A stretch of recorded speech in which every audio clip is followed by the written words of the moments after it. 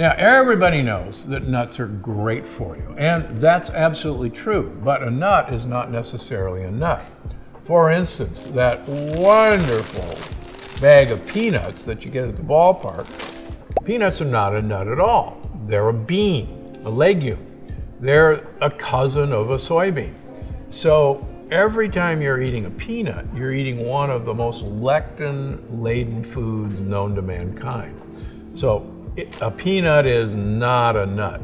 Don't eat them. Same way with cashews. Cashews are not a nut. Believe it or not, they're part of the poison ivy family. And how many of us would really like to chomp down on a handful of poison ivy leaves? But every time you eat cashews, you're getting a dose of poison ivy.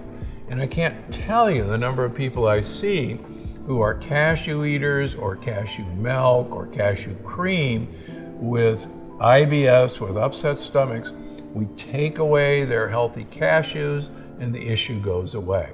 There's even a cashew picker disease that cashew pickers get burns on their hands from picking cashews. In South America, where the cashew is native, the natives actually eat the fruit and throw the cashew nut away because it's so lethal. Something to think about. Well, what am I going to eat in nuts? Well, so pecans are great for you. Walnuts are really, besides pistachios, walnuts are really a king because walnuts have a type of short-chain omega-3 fat called alpha-linolenic acid, ALA. And in the new book, I talk about the huge benefits to your health by getting ALA, alpha-linoleic acid, into your body.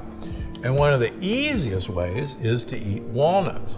Another way is to use either flaxseed oil or organic canola oil to get alpha-linolenic acid, ALA, into your diet. But these are a whole lot tastier than slugging down some flaxseed oil or canola oil.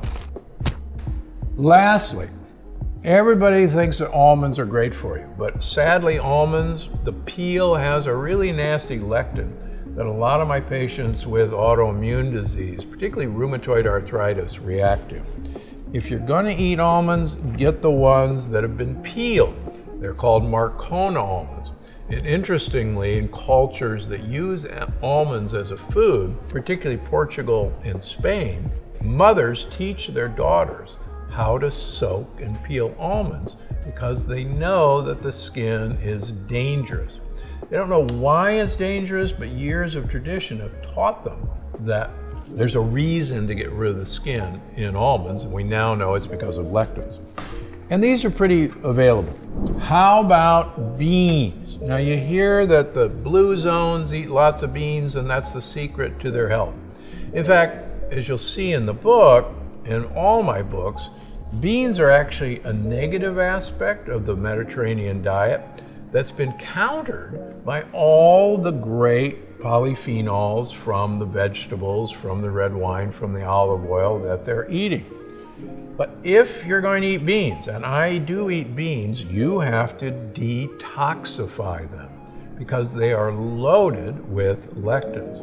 Now, traditional cultures soak beans, often for 48 hours, pour the water out every few hours because that will slowly leach lectins out. And then they cook their beans very long and very slowly, which will also help detoxify lectins. But 2 companies now have pressure cooked beans. There used to be a law that beans had to be pressure cooked. That law doesn't exist anymore. So 2 companies, one's called Eden, E-D-E-N, the other is called Jovial, now pressure cook their beans. So when I eat beans, I buy either of those brands, and I use them a lot. How about other alternatives? Everybody knows by now that grains like wheat, rye, and barley have gluten, and gluten is a really nasty lectin. But what about ancient grains like quinoa? Well, the Incas did grow quinoa, did use quinoa, But interestingly enough, Incas knew that quinoa was bad for them. So what did they do? They actually soaked their quinoa for 48 hours, then they let it rot, they let it ferment, and then they cooked it. Why did they do that? Why take the trouble? Because fermentation destroys the lectins that are present in quinoa. So again, when we look at what ancient people did, they knew how to detoxify a particularly bad grain. We don't know that, so we say, oh, quinoa is healthy for us. Get a pressure cooker if you have to have quinoa, and pressure cook your quinoa. That will detoxify the lectins. Or better yet, use a non-lectin containing grain. Both millet and sorghum have no lectins. They actually have no hull. And as you know, I've got lots of recipes on YouTube for how to use them. The darker, the better in terms of your health. So just like the purple sweet potato had polyphenols like anthocyanins, blueberries, blackberries, and raspberries have tons of polyphenol. But you gotta beware.